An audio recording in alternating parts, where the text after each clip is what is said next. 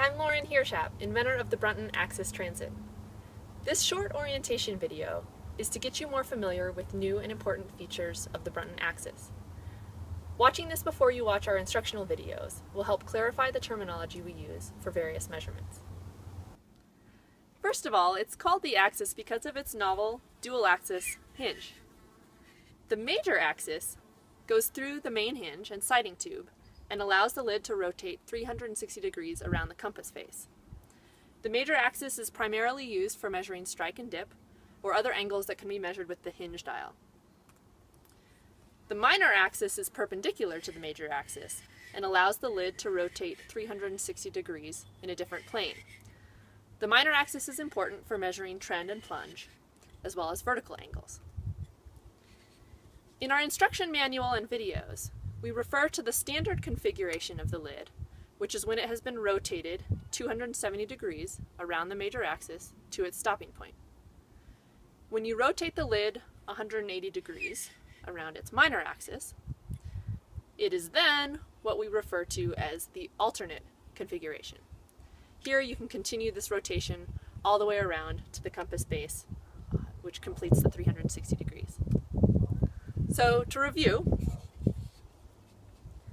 here's the major axis, here's the minor axis, standard lid configuration, and alternate lid configuration. Clear? The next thing to note on the axis is that compass north is oriented parallel to the main hinge. This sets the axis apart from other transits where compass north points away from the hinge.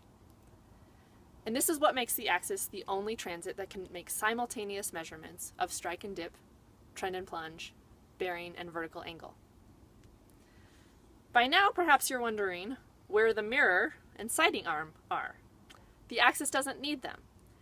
Due to the unique hollow siding tube through the hinge and the orientation of compass north, directional bearings can be sighted through the hinge without the need for a siding arm or mirror. You'll have to find another way to shave or put your contacts in the field. There are some additional dials and protractors on the axis to point out. The dials on each end of the hinge are for measuring dip angle and other angular features such as conjugate fractures, rake, or interlimb angle of a fold. Anytime the lid is in standard configuration like this, read the hinge dial where it meets the top of the dip indicator. And when the lid is in alternate configuration, read where the hinge dial meets the bottom of the dip indicator. The protractor lid is for measuring plunge or vertical angle as the lid is rotated around its minor axis. Whenever this function is in use, it's important that the lid is in its 90-degree configuration, flush against the edge of the compass face. Plunge or vertical angle is then read wherever the top of the compass face meets the lid protractor. If the lid is in inverted position for measuring overhanging lineations, plunge or vertical angle is read where the bottom of the compass face meets the protractor. Like other Brunton transits, the graduated compass circle is available in azimuth or quadrant formats and is adjustable for magnetic declination. To adjust for declination on the axis, first, loosen the locking screw on the compass base with one full rotation. Any more and you might lose it.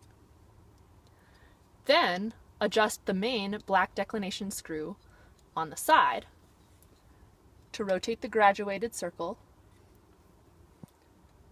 counterclockwise for west declinations or clockwise for east declinations. Then remember to reset the locking screw on the compass base. The needle button is similar in function to that of the Brunton Geo. The magnetic needle is normally locked, but when you press the needle button, it allows the needle to rotate and reset itself. When you release the needle button, the compass needle locks into place. This new rare earth magnet needle is quickly dampened and is quite accurate even when the compass face is slightly off level. A recommended method for accurate bearings is to slowly press and release the needle button 3 times with each new measurement. That's sufficient to get it to lock into place for an accurate new reading. If you don't like this default needle setting, it can be disengaged using the adjuster on the compass base. Within the compass face itself, the inner circle is for clinometer readings. On the axis, the clinometer needle is gravity-driven and lockable with the needle button. The clinometer circle goes all the way around for maximum versatility. And note that 0 or horizontal is in this orientation, and vertical or 90 are in these orientations. Please refer to the instruction manual provided with each axis and also online for more detailed descriptions and diagrams of axis features.